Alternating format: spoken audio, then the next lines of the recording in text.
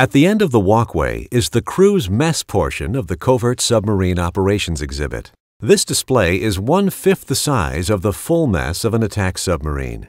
The crew's mess was utilized for many purposes besides meals. Submarine sailors spent their free time in the mess reading, studying, watching movies, or attending shipboard training sessions. Meals were served every 6 hours, and submarine food is still considered the best in the fleet.